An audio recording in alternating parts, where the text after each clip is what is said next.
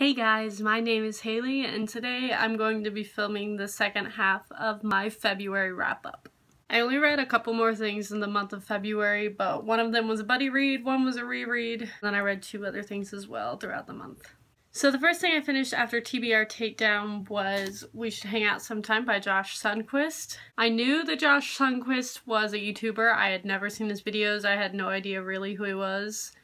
And I just thought the premise of this book was funny. He basically comes to a realization that he has never had an actual girlfriend, so he goes back and meets with girls that he almost dated and asks them why they didn't end up dating, essentially.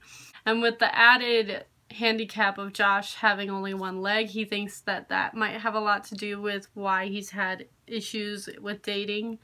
And his voice was just very entertaining throughout this. And it set up sort of like a scientific experiment. Like he would have a hypothesis and then the conclusion of each interaction with each girl. I just thought it was very entertaining, and I have since subscribed to Josh's YouTube channel and I would highly recommend doing that. The next book that I finished was my buddy read of Red Rising with Tina from the Neverending Bookshelf. And as you can see, I tabbed this one up quite a lot because I really did like a lot of the quotes or like certain moments in the book. This book was really hard for me to rate because I liked that it was so fast-paced, but I also didn't like it sometimes because I felt like I missed a lot of things that were happening because things happened so fast.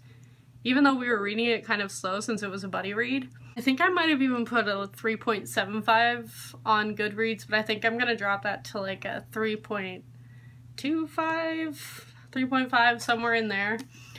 Because while I did enjoy the writing, I do really enjoy the world that Pierce Brown has created in this series. The like school setting that a lot of this is set in and why it's compared to the Hunger Games or like other dystopians was really like just kind of super brutal, and they're like kids thrown into this essentially an arena like the Hunger Games, and they have to work together within their houses in some sort of fake war situation.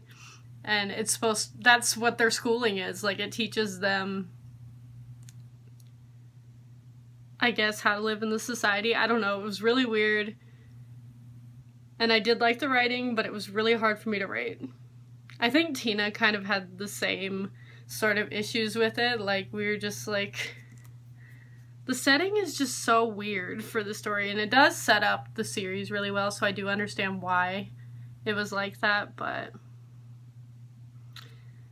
there are characters in here that I really do like. I like Darrow, even though he is kind of very wishy-washy, as Tina pointed out in her video as well. He changes his mind more often than not, and it's really frustrating because we're like reading from his perspective and are kind of in his head.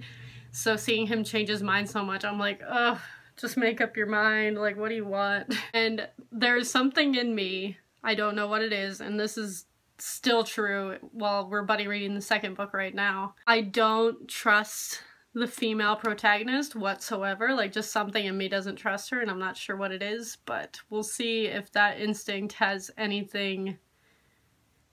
sort of substance as the series goes on. I am really enjoying the series, I will say that. It's just this first book was really hard to, it wasn't hard to get into. Ugh, I don't even know how to explain it. Like, it's easy to get caught up in the story, but with this one especially, if I put it down, I would like almost be like, oh, I don't know if I want to pick that up because it requires so much brain power for me to keep up with it. But overall, I am enjoying the series. And then I had a moment of realization while I was reading this and my next book that both of the books I was reading had Red and Rising in the title.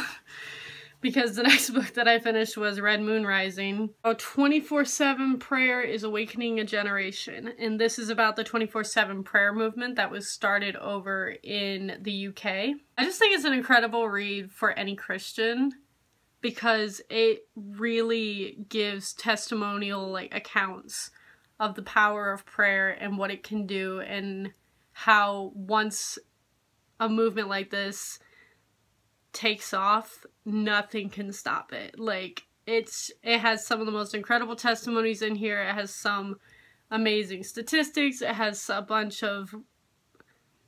It shows how this movement moved around literally the entire world in a very short space of time. And I don't even know how else to describe it other than it's literally what it sounds like, a 24/7 prayer movement, where there would be prayer rooms that were created that each person would fill a time slot during the 24 hours so that somebody would be praying at all times in that prayer room. And like the idea caught on to a ton of other churches, and it just turned into something way bigger than they ever thought it was going to be. So I would highly recommend this. I gave this 5 out of 5 stars. Probably one of my favorite Christian books I've read.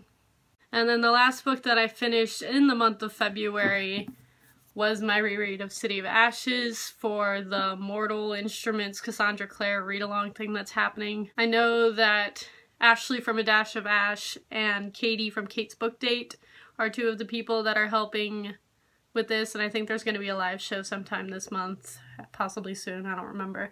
But I did like this one more than the first one. I think I gave it like a 3.5 stars.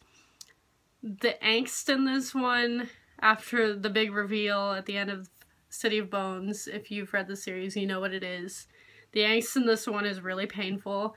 And there's also a relationship in this one that I hate. Like, I hate those 2 characters together romantically in any way. And it bothers me so much. I don't know. It just gets under my skin. I don't know if I just don't like the trope or whatever. This one is more interesting than the first one. I will give it that. But it's still not at all my favorite in the series. But City of Glass actually, from what I remember, was one of my favorites from the series. So we'll see if that remains true. I am enjoying this reread because there's a lot of things that I forgot, considering I read all 6 books in the span of a month like 2 years ago when I first read them, and I just like blew through them just to get them out of the way, essentially. So I am enjoying rereading this and being reminded of what exactly happened to get them to the main points in the series. So yeah, those are the other 4 books that I finished in the month of February. Thank you all for watching, and I will see all of you guys next time.